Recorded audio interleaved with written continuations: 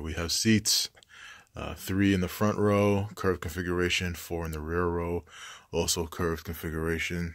Let's go ahead and just do a quick walk up here. Right here this is a love seat with an insertable armrest, so I can pop this out and then it becomes a love seat, so the wife and I can watch movies together, without having to worry about being divided by an armrest. I mean, what fun is that? The answer is absolutely no fun at all.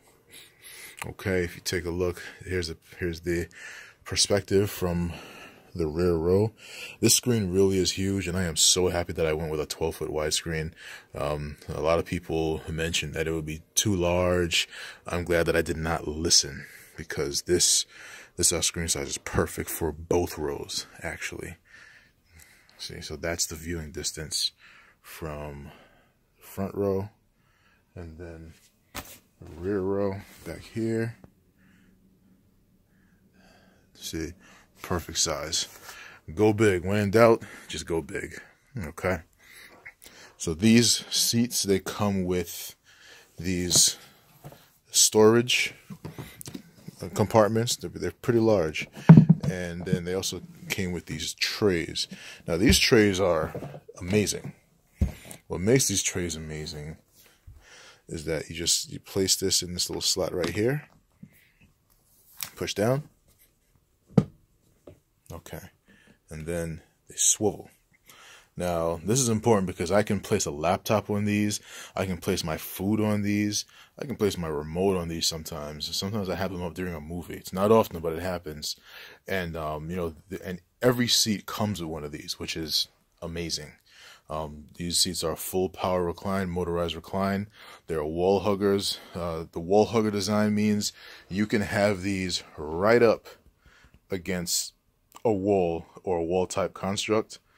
And when they recline, the seats move this way instead of that way. It's a really amazing design that I could not live without here. I mean, I'm very, very happy, very, very satisfied with these seats, and I strongly suggest them. These are the Fusion Tributes.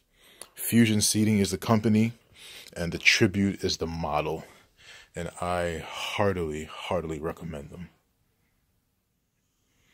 Now, something that's a little neat that personally I'm proud of is I went ahead and, because the seats have USB storage, I just have my remote charging in the seat at all times, so I don't have to worry about having it outside of the room or anything like that. It's always charged.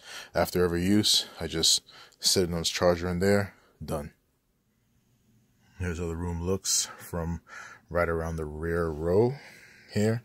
Just want to give perspective of what the experience is like being here. So yeah, you have the front row, 3 seats, rear row, 4 seats, with the armrest inserted in the love seat configuration. Excuse the clutter. This is currently serving as my storage room as well while I build the gym. So this is the main computer, which is the front. It runs the GUI for JRiver. That's an old computer that I've currently turned into a media server.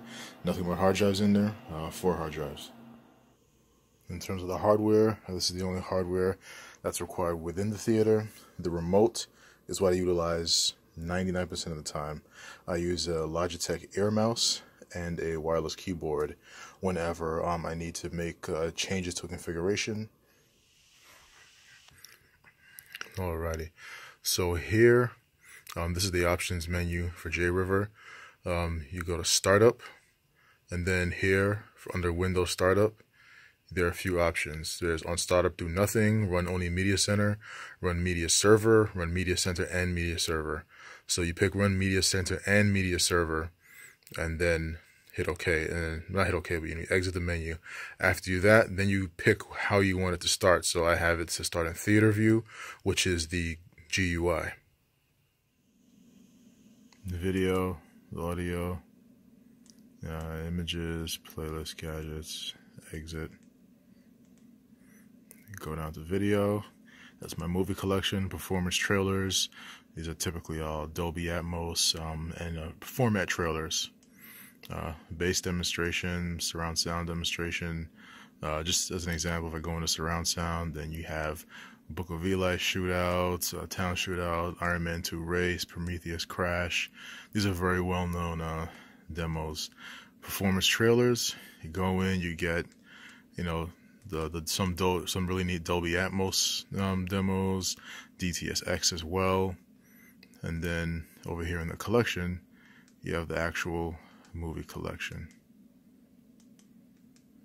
And this is why we don't need Kaleidoscape right now.